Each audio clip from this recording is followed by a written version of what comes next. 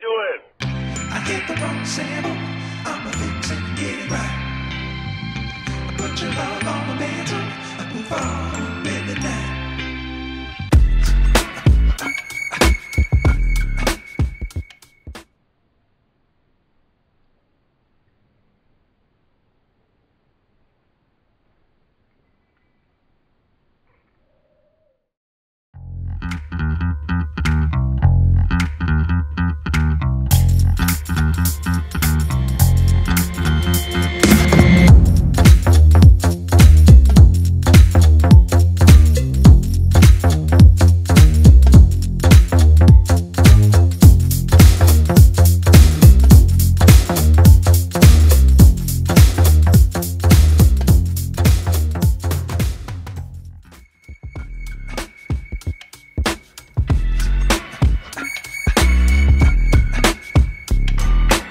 Leadership matters because society needs leaders. It needs people to step up and to take control over their social situation and to try and make a contribution.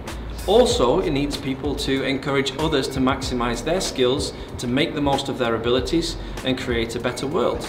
It also enables you to develop skills that you can take from sport into other fields of your life and make a contribution there as well. So practicing the skills to be a good leader is why leadership matters.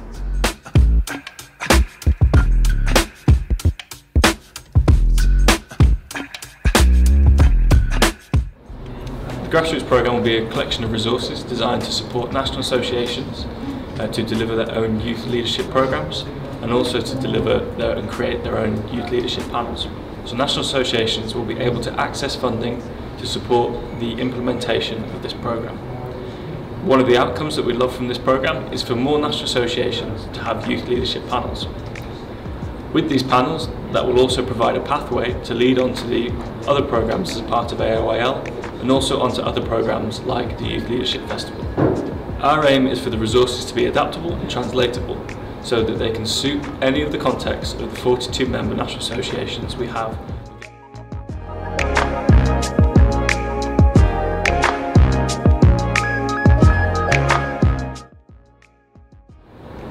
Yeah, my message to the young leaders would be,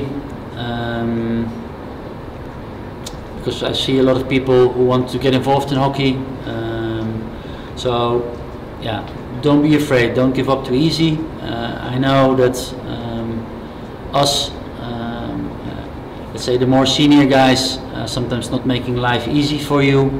We might be too much telling what needs to be done because we believe you have the experience. But feel free to push back. So feel free to push back, to be assertive. Don't allow your environment to say that things are difficult or it's not possible. Also not the senior management of a federation, of a club. Of course, do it with respect, do it in a healthy way. But yeah, keep knocking on the door and don't give up. We need you guys and girls. We need you to be on our chairs in the future. We were also sometimes in the position, so really looking forward to you taking our seats in the future. So go for it. This program can really help you, I hope, and trust to make a next step there and to become the next generation of leaders, bringing the hockey family even further than we are today. Thank you. I think that you should take part in these programs because I think it's a great opportunity to grow the sport in your country, to gain some leadership experience for yourself that you can use in the real world, in work. And I think that the second project will really give you an opportunity to start something that could be much bigger than yourself in your country for hockey. I feel like it's the first step that you can take in some leadership position, like in general. It doesn't have to be sport, honestly, in particular, but it's really the starting point for you that should help you with the tools it provides and all the knowledge you can get from it as well. So anyone should actually participate in this leadership program because it helps develop good leaders for the future of the hockey federations. My excellent advice to you if you're considering joining this program, or also why you should join it, is that you have the chance to meet a lot of people who are active with hockey from different countries. In Europe, it's across the continent. You'll be able to have a much bigger network, more contacts, and have the chance to be inspired by them. And then you, of course, if you want to, you can take it home with you. But it's really nice that you have the ability to way easier reach out and work together or ask for help from your colleagues, so to say, in the program. So I'd really recommend it to you if you're interested and you want to expand your network, meet new people. Go for it. Well, I think you should join the program if you want to explore and you want to learn. I believe that every young person in our sports, in hockey, other sports, has potential, and it's your job to use your full potential and to leave a legacy in sports, and that's what we hope to do by giving the program and by you joining the program. I've learned a heck of a lot from this Erasmus project, particularly about the way that leadership works. I know it's a lot more than just getting people to do what you want to do. It's actually about upskilling people and encouraging them to play to their strengths and make a contribution in a bigger way. And that's one of the reasons why I think it's important that you should take part in this leadership program. Because if not you, then who? Leadership is a way for you to actually maximize the skills that you possess to contribute to something bigger than just your immediate surroundings, to build teams and to help others to make the most of the skills that they have as well. So leadership can be a really important transformational thing, and it can enable you to take a bigger part in society more generally and to play to your strengths in many cases. So for me, leadership isn't about like a title or a position, it's about examples and actions. So if you want to make a difference, then joining something like this would be really beneficial, not just to yourself but to a club or a federation that maybe needs some fresh blood and some fresh ideas from a youth perspective.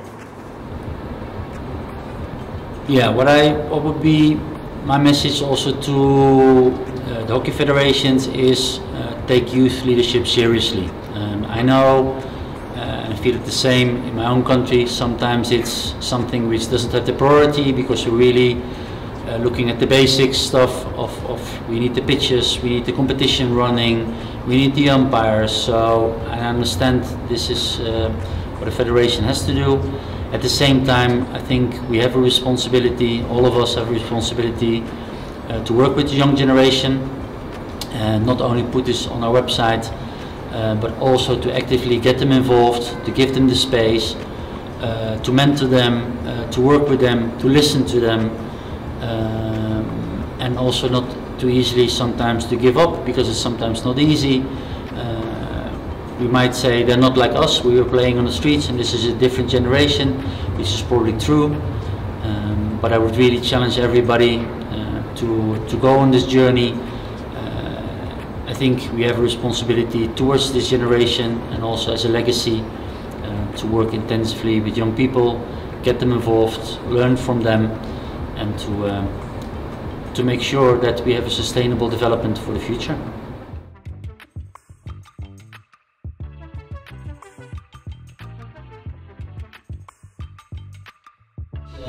This one over, and I'll explain in a second why.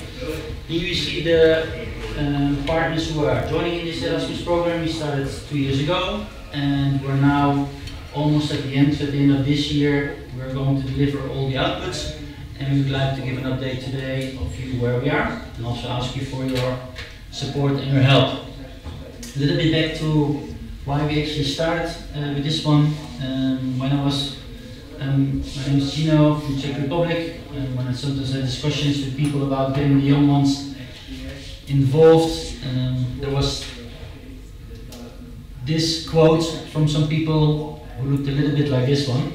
Okay, this is not the club management, so don't worry, it's a little bit of half humorous, but it is in fact that you see in a lot of cases that management of the clubs, of the federation, it's a bit more male, it's a bit more senior.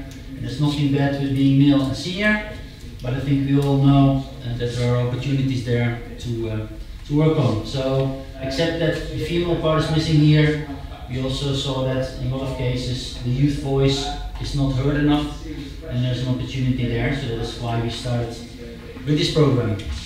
And because myself, I'm not in the, I'm more on this picture I think than in the age of the youth leaders, and this is a program for youth leaders and about youth leaders. That is why I asked Cedric to take the lead in this one, and as one of the youth leaders in this program to take you through, and with the colleagues of Cameron and Thomas following up later to give you a flavor of what we're doing. Cedric, the floor is yours. It's indeed a very short presentation.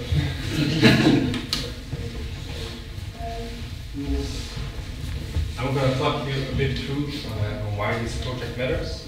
I'm also going to keep it short because I can talk about this topic for days. So it's one of my favorite topics in I'm going to start off with asking you two simple questions. It's very easy. The first one is I want you all to think of a young person in our sports who wants to help, who wants to grow, and wants to get involved in your federation. So someone who is not in your federation yet, and who is young, I mean 16 up to 28, 29, so you're not young anymore, you're old now. Do you have someone in mind at this moment? Then the second question will be, did you already ask them for coffee?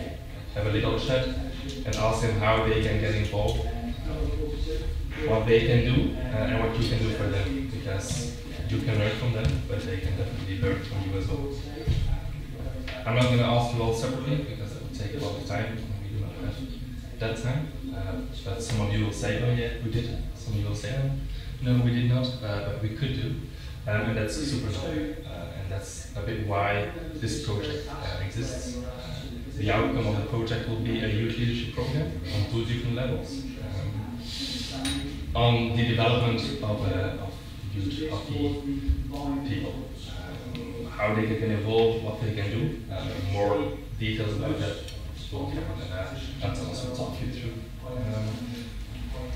I'm going to skip forward to a beautiful quote. We cannot always build the future for our youth, but we can build our youth for the future. The skills I have learned in the past years, and also in this project of youth hockey, is immense.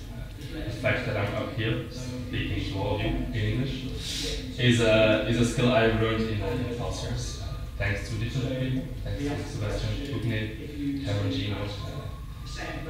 They helped me a lot. I use them, but they use me as well. I learned a lot from them. And yeah, that's why this project matters.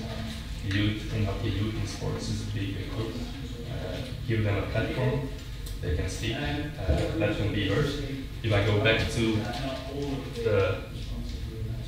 this presentation, these are all the participating organizations, and almost all of them we have two people in our group. We always have one in the project working for the federation, and then we have a youth leader that makes the project about youth leaders, that makes the youth leaders have a platform to speak up and to give direct feedback on what we should include in the youth leadership grassroots program.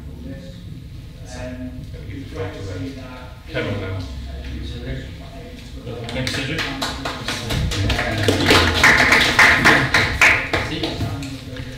Excellent. So Cedric has just told you why it's important, but now I want to tell you exactly what we're going to do.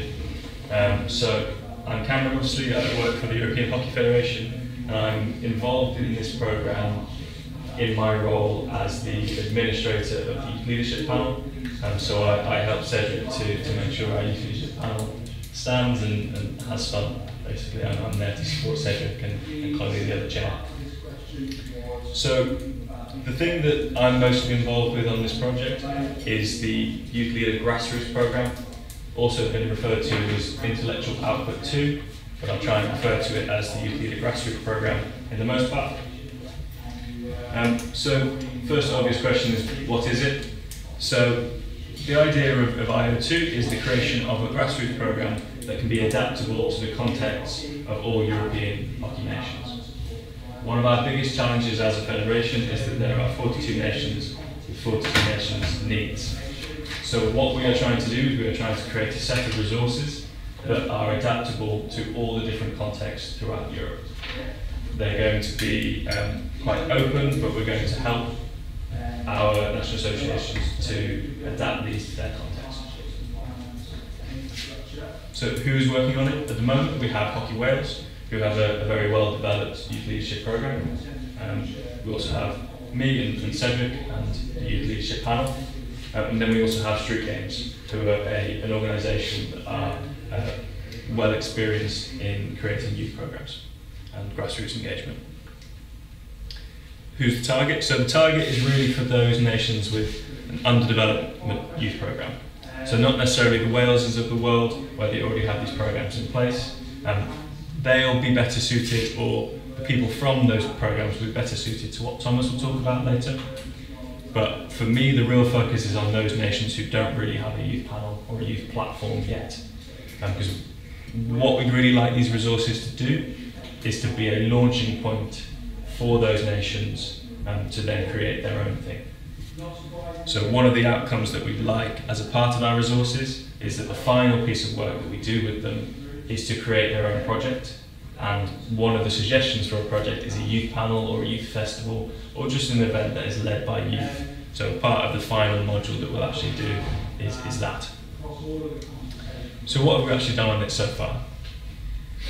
So we began with a COVID impacted meeting where we were half in Leeds and half in Amsterdam. Those who could get to Amsterdam went, and those who couldn't stayed in Leeds. Is this yours, Gina? Yeah. And what we did there is we did an online Jamboard where we got everybody to put their ideas on the post-it notes, and then that was shared across both groups. A fun twist that we did to that is anybody who was over the age of 30, which is the classification for youth, is under 30, we made them use one colour of post-it notes, and anybody under 30 we used different colour post-it notes. It didn't really have any real purpose in the end, apart from a bit of fun, and just to make sure that we got a good amount of contribution from our youth leaders, and they didn't just sit behind what the older people in the group put on their board. What we then did is we then took all of those ideas and then we went into a content development stage. So working with the two other organisations, we came together and we developed the content. We created a structure and the basis for how the content was going to be worked, based on the ideas from everybody in the meeting.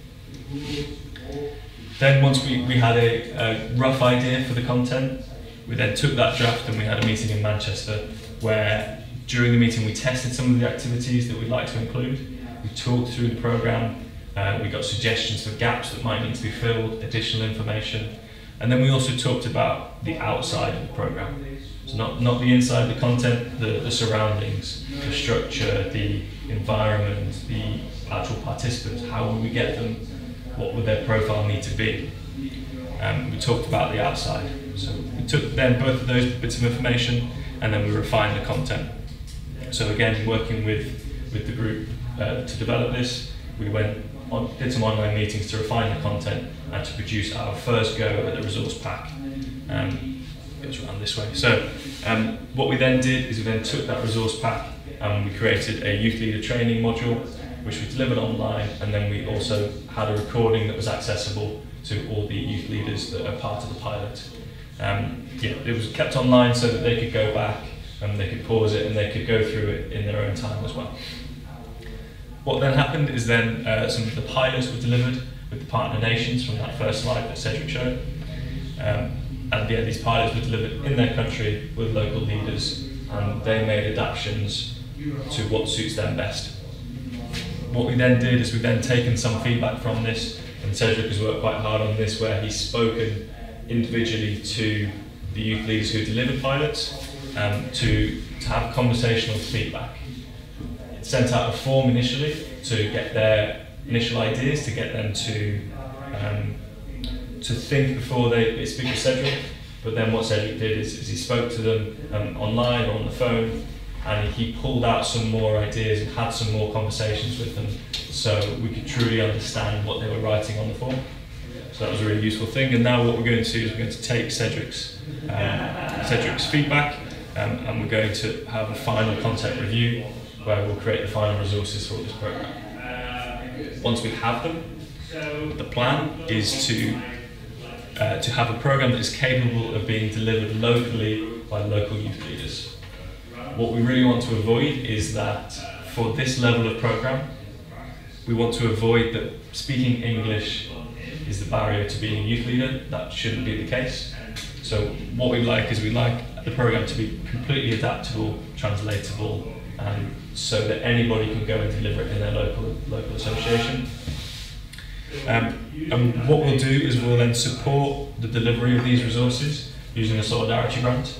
So if a national association really wants to deliver these and they want support, whether it be having a youth leader go and visit, or they just need some support with the resources of delivering it and getting all the youth leaders in the same place, then we can support them using the solidarity grant.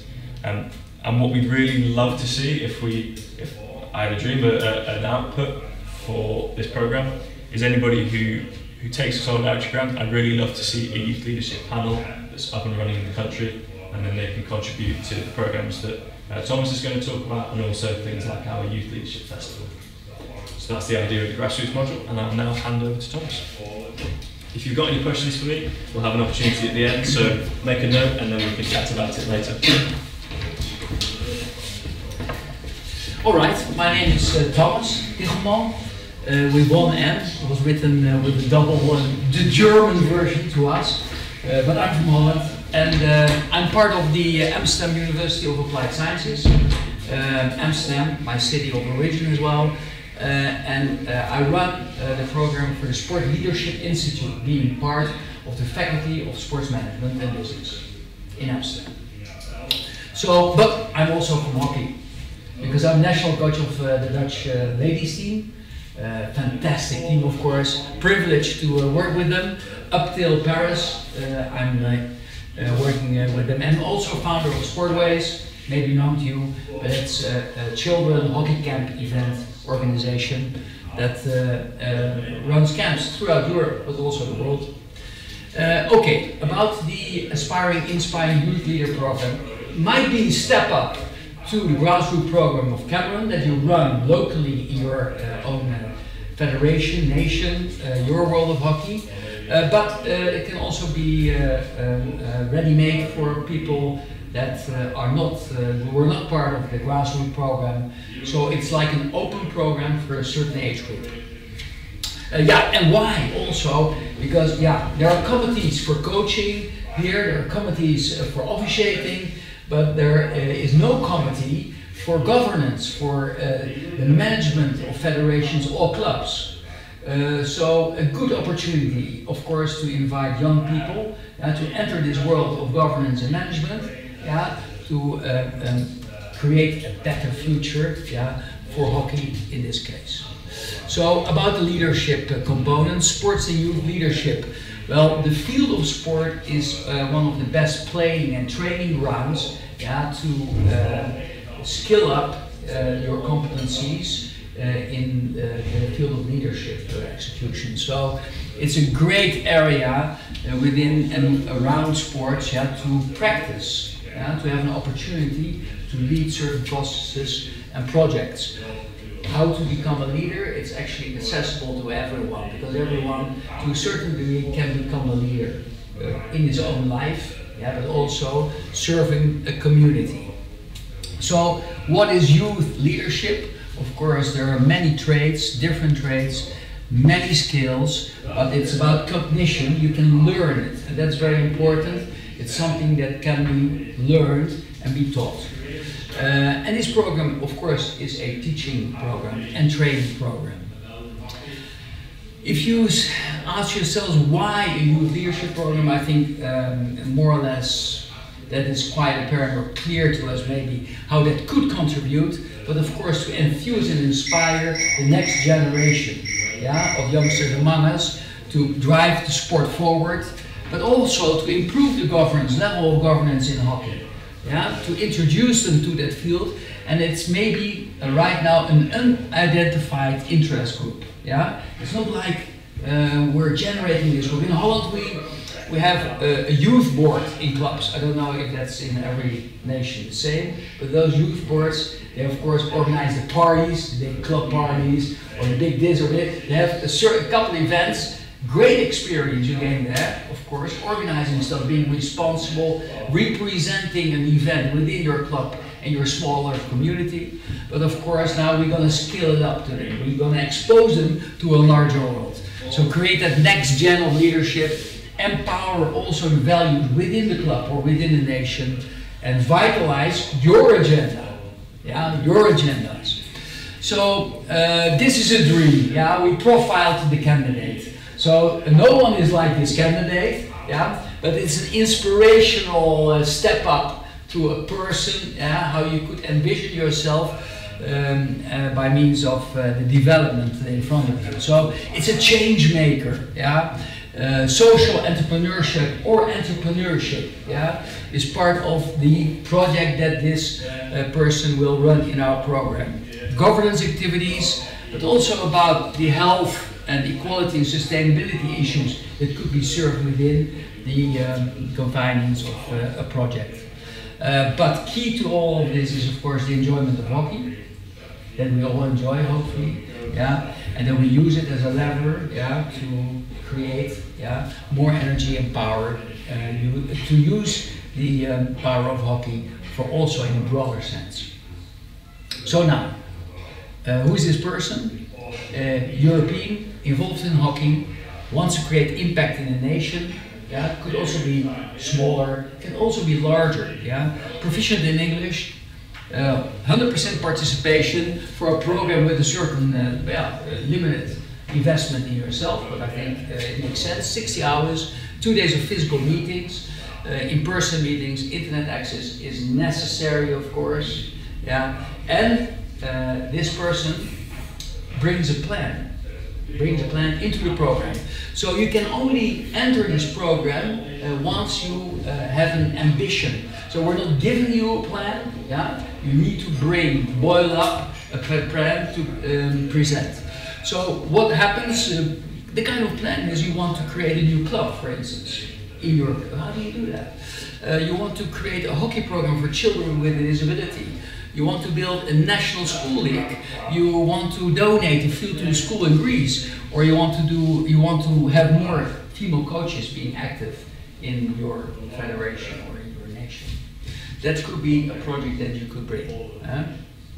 How do you enter this program? So those candidates, they're being recruited through the federation. So of course, the federation needs to embrace this program. You need to embrace this program. Promotes a candidate, checks the requirements.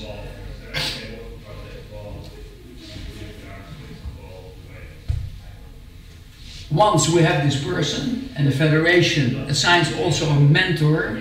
I'm looking, where's the mentor? Yeah, the mentor, because we need a mentor from the federation as well as a candidate. Yeah, then the moderators from the EHF will start with an online intake.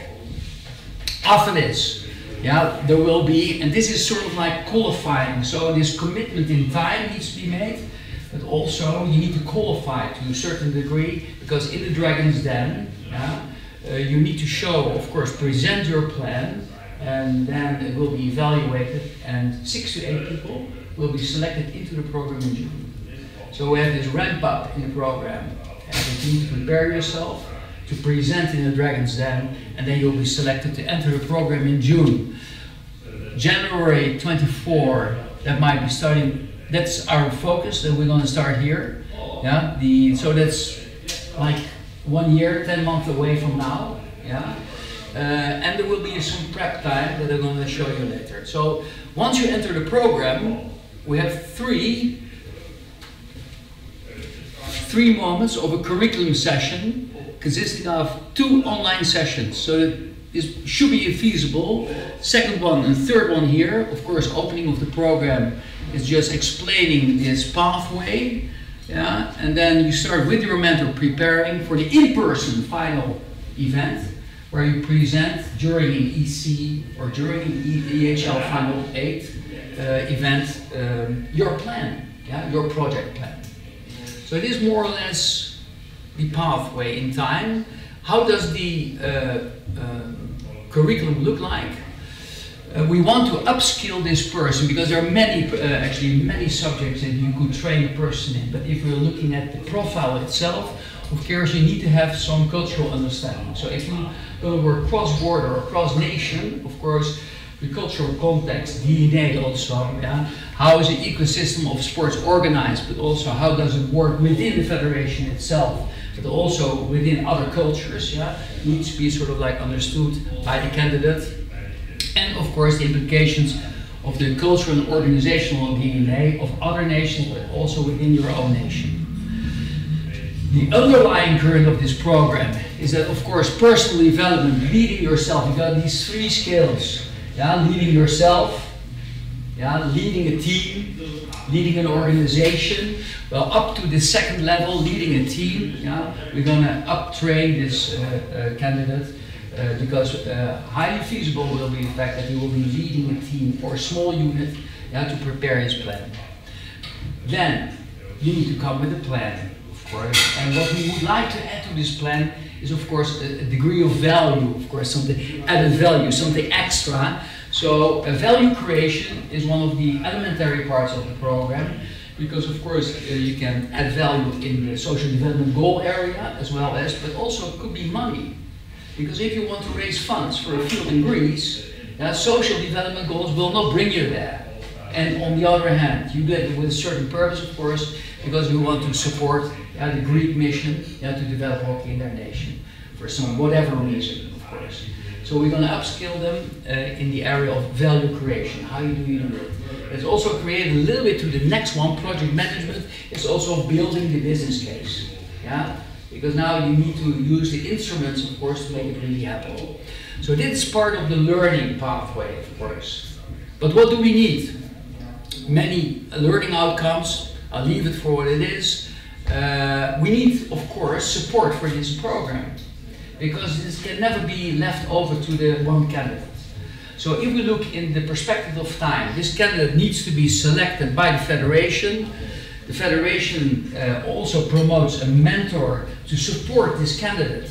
There will be only 6 to 8 across Europe participating in the program. You need to give this candidate, of course, access within your own organization, to your own board meetings, access to your world, to introduce them to the world of governance. At the same time, because this is all in place, this is all here, we need, of course, this access for this person, and you're embracing this candidate. But once he's run this program, maybe you need to also be able to have a vision about his future within the boundaries of your federation, that he can take an active role and active contribution for your national programs. EHF, well, they will support this program, of course. Program and team management, they will take care of the moderators, and then it should go. This means October 2023, we want your candidate, we want your mentor, and we want your vision ahead, what you want to do with these candidates. Are you needing this type of people for the future of your country? I think so. And then the program runs and ends in April 2025. It's an 8-month active learning program.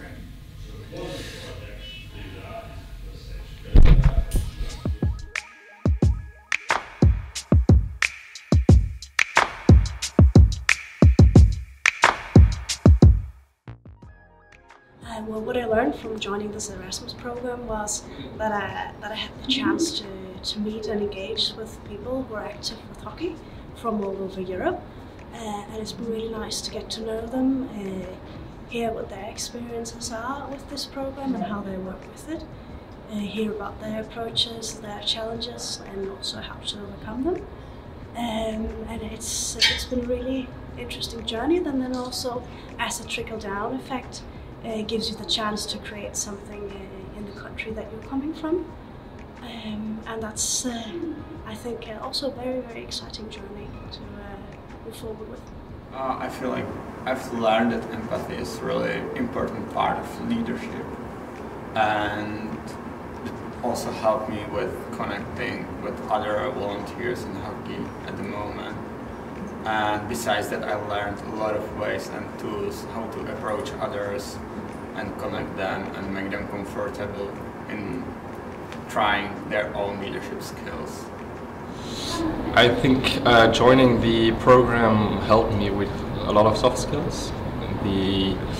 For example, time management, and especially public speaking, are things that help me a lot. By speaking in front of the group, that's something I learned. But also respecting other opinions, thinking of other perspectives is a really nice way of learning by joining this Erasmus program. So I think I've learned to be more collaborative in my work, and I think I've gained from being able to express ideas and see other people's ideas from different cultural backgrounds to broaden my own mindset towards leadership and project management. It's been really nice to connect with lots of different people and learn about their cultures and their backgrounds, you know, how hockey is played in different countries and what type of systems and youth development programs they have or haven't got. So yeah, it's been really interesting just to learn some of them things. What I learned from this program is there are so many stakeholders, and you have to cooperate between all these different stakeholders. It could be clubs, it could be national organizations, it could be researchers, and everyone has to come together and collaborate on a project. And I really find that inspiring.